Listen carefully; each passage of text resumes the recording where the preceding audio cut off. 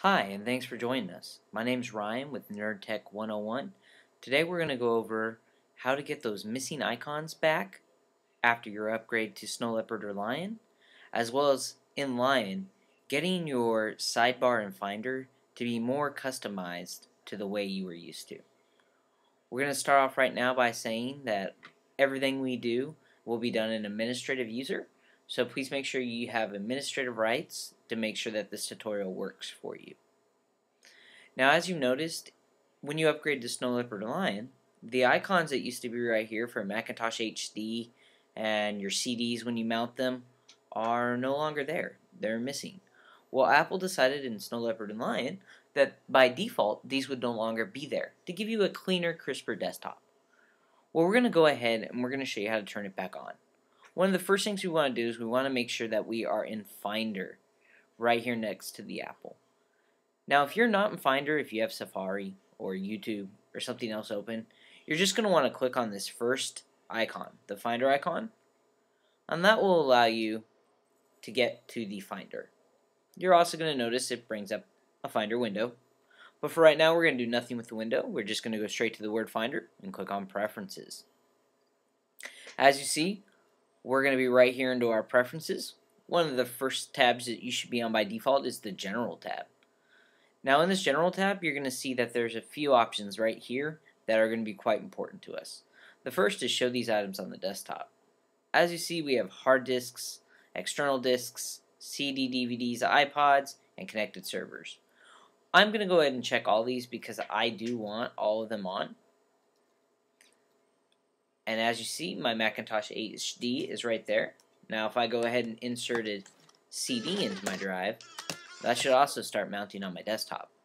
Now while that CD is mounting, I also want to go over the all my files right here. You'll notice if you're running Lion that as a new feature of Lion, they added a quick way to search all your files on your computer. I personally am not a fan of this feature, and a lot of other people have commented on it as well. So you can go ahead and change this back to the way that you're used to by simply going and choosing your home folder. Now that your home folder has been chosen, when you quit and open a Finder window, it will always open to your home folder, which we'll demonstrate right now.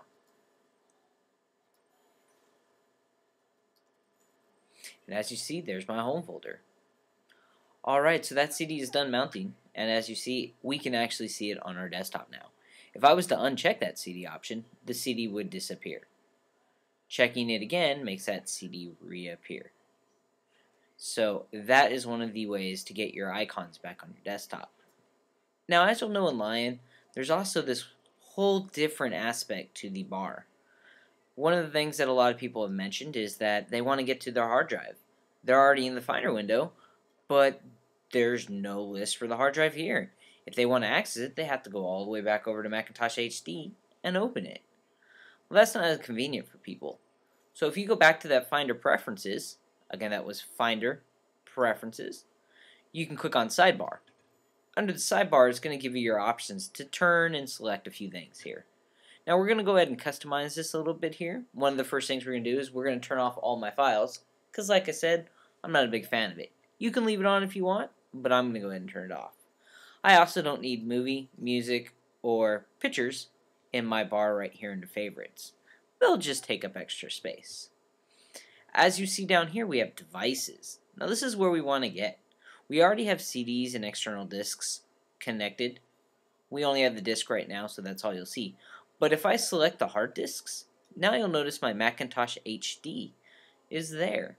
And I can now easily click on the Finder window, select it, and get to my hard drive. Alrighty. Well, that should complete our little tutorial today on how to get your missing icons and customize your Finder bar. Now, I hope this video helped you. Please feel free to subscribe and leave comments below. We'll answer our comments as fast as possible. Now, if you'd like to have a request on a certain video or something that you need help with, feel free to send any type of email to request@nerdtech101.com. Again, that's request@nerdtech101. I'll put it on the screen. That way you'll have access to see it. and we will respond to you and hopefully get videos up fast as possible. Alright, thank you for watching.